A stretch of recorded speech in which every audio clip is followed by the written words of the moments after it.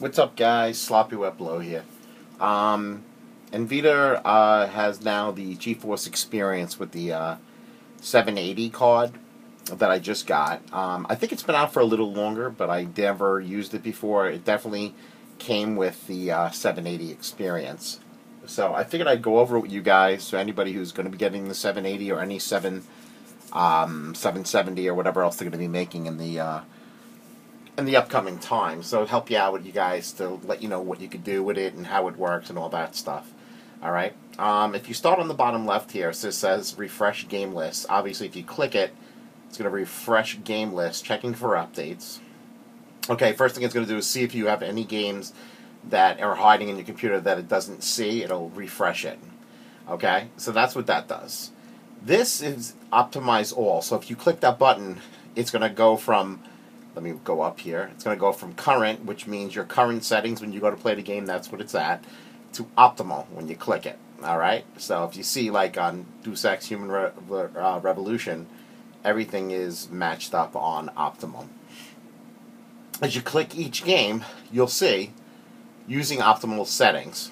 Okay, and then what I want to show you is, if you see here, it'll actually show you what it does is like shadow quality.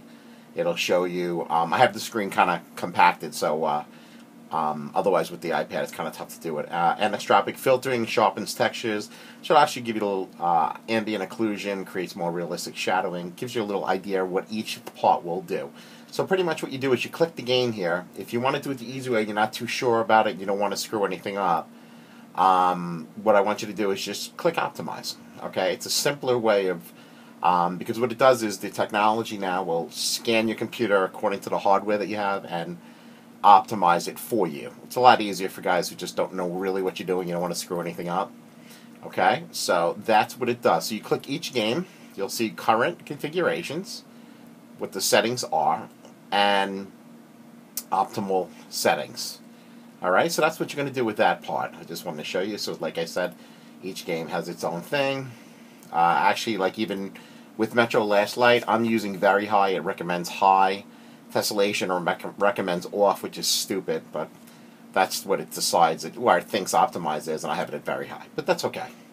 Still not going to give you a bad experience. Now drivers, you click the drivers button. If you see, you have check for updates. Okay? And here's your current driver, and as you see right here, your driver is up to date. I'm going to click check for updates. If you see down here, it says checking for updates. And I'll show you a little more into this in a few minutes. And there is none. And it'll give you, which is kind of nice now, instead of going to Nvidia's site, which I still recommend, guys, even with the drivers, I still recommend going to Nvidia website and download it directly, but that's just how I like to do it. It's not a bad way to do it this way either.